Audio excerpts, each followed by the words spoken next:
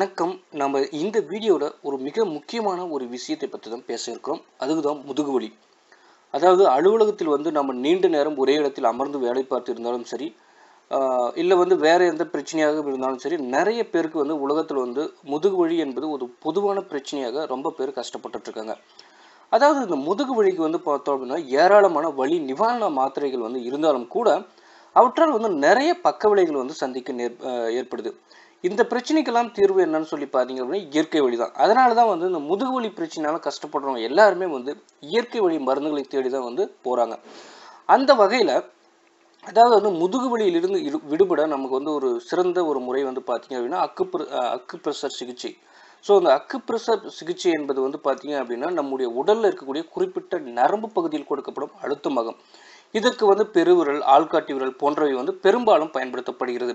அதாவது பழங்கால சீன நடைமுறையில் நவீன மருத்துவத்தை விட அக்குப்ரெஷர் முறைப்படி முதுகு வலிக்கு சிகிச்சை அளித்ததில் சிறப்பான பலன் கிடைத்ததாக சொல்லப்படுகிறது.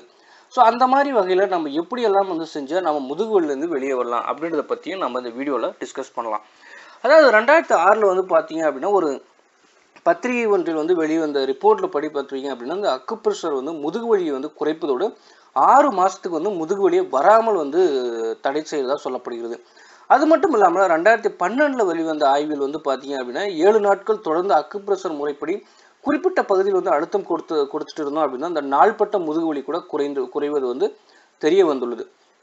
அது மட்டும் இல்லாமல் இந்த அக்குப்ரெஷர் முறையால் ஏராளமான நன்மைகளும் கிடைக்கும். அதில் முக்கியமானது பார்த்தீங்க அப்படின்னா, உடலை ரிலாக்ஸ் அடைய செய்வது, அதே மாதிரி நல்ல தூக்கத்தை பெற தூண்டுவது, சரியாக சாப்பிடுவது மற்றும் ஒட்டுமொத்தமாக நல்ல உணர்வை கொடுப்பது போன்றவை குறிப்பிடத்தக்கவை. அதாவது ஒருவேளை பார்த்தீங்க அப்படின்னா, உங்களுக்கு அக்குப்ரெஷர் முறைப்படி அழுத்தம் கொடுக்க வேண்டுமானால் நீங்கள் அல்லது அனுபவம் மிக்கவர்களை கொண்டு அழுத்தம் கொடுங்க. ஓகே, நம்ம அடுத்தது என்னென்ன முறையில் எந்தெந்த இடத்துல எந்தெந்த புள்ளியில் அழுத்தம் கொடுத்து நம்ம முதுகு வலியை கட்டுப்படுத்தலாம் அப்படின்றத பார்க்கலாம். அதாவது முதுகு வலியில் இருந்து நிவாரணம் அளிக்க முதுகினுடைய அடிப்பகுதியில் இந்த படத்தில் இருக்கிற மாதிரி பல அக்குப்ரெஷர் புள்ளிகள் உள்ளன. இந்த புள்ளிகள் பார்த்தீங்க அப்படின்னா, கிடைமட்டமாக இடுப்பு பகுதியில் அமைந்துள்ளது. இடுப்பு மற்றும் விலா எலும்புகளுக்கு இடையே 5 முள்ளுத்தண்டு எலும்புகள் உள்ளன.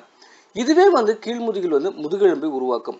அதே மாதிரி பார்த்தீங்க அப்படின்னா, படத்தில் காட்டியிருக்கிற மாதிரி முதுகெலும்பினுடைய இடது மற்றும் வலது பக்கத்தில் 2 புள்ளிகள் என மொத்தமாக 4 புள்ளிகள் இருக்கும்.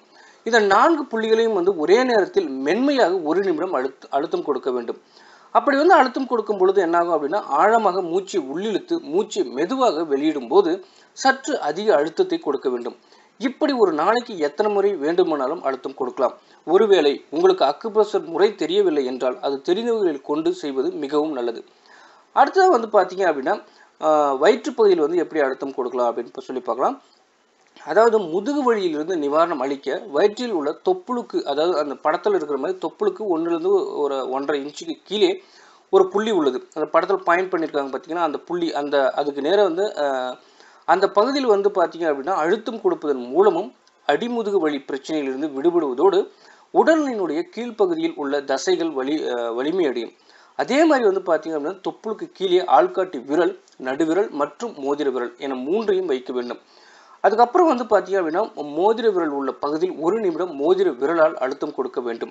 இப்படி 2லிருந்து 3 முறை என 10 நிமிடம் இடைவெளிக்கு ஒரு முறை செய்தால் முதுகு வலி சரியாகிவிடும். இதில் முக்கியமான விஷயம் என்னன்னு சொல்லி பார்த்தீங்க அப்படின்னா, இந்த முறையை முதியவர்கள், கர்ப்பிணி பெண்கள் முயற்சிக்கவே கூடாது.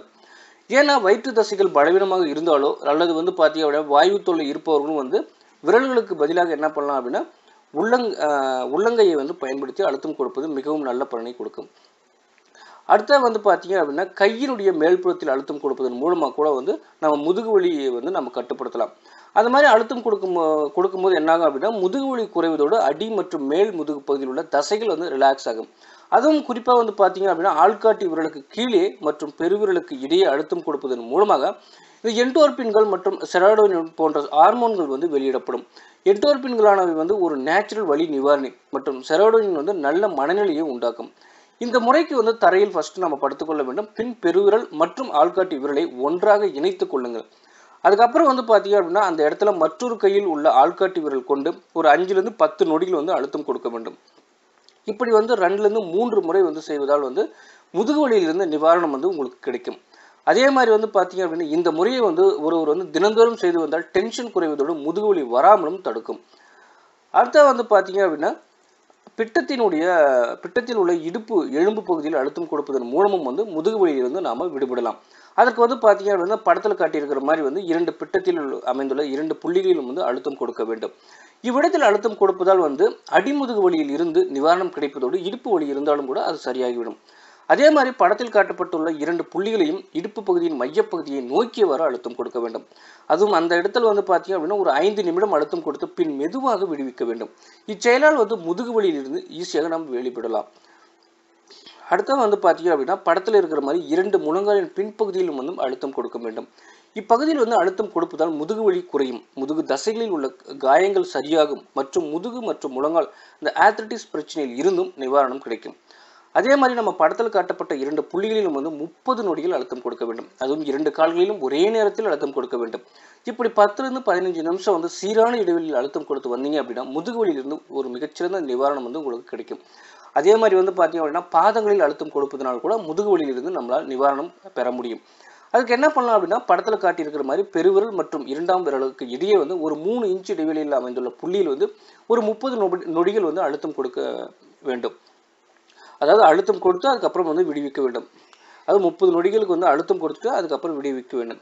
இப்படி வந்து பார்த்தீங்க அப்படின்னா ஒரு காலில் வந்து செய்து முடித்த பின் மற்றொரு காலில் நாம் செய்ய வேண்டும். இந்த செயலை வந்து ஒரு 3 to 4 முறை வந்து 2 கால்களையும் செய்ய வேண்டும். இந்த முறையை வந்து தினமும் வந்து ஒரு முறை என ஒரு வாரம் வந்து தொடர்ந்து செஞ்சு வந்தீங்க அப்படின்னா முதுகு வலியிலிருந்து நீங்கள் ஈஸியாக வெளியே வந்துடலாம்.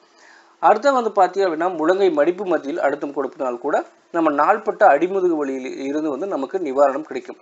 அதுவும் வந்து பெருவிரல் பயன்படுத்தி 2 கையிலும் வந்து மாற்றி 30 நொடிகள் அழுத்தம் கொடுக்க வேண்டும். இப்படி வந்து வலது கையில் செய்யும் பொழுது இடது கை பெருவிரலாலும் அதே மாதிரி இடது கையில் செய்யும் பொழுது வலது கை பெருவிரலாலும் வந்து அழுத்தம் கொடுக்க வேண்டும். இதனால் வந்து பார்த்தீங்க அப்படின்னா முதுகு வலி வந்து நம்ம விட்டு பறந்தோடி விடும். நன்றி. எங்கள் வீடியோக்களை பார்க்க எங்கள் சேனலுடன் இணையுங்கள் மற்றும் எங்கள் சேனலில் உங்கள் நண்பர்களுக்கும் பகிருங்கள். இந்த வீடியோ பற்றி உங்கள் கருத்துக்களை தவறாமல் ஃபீட்பேக்கில் பகிருங்கள்.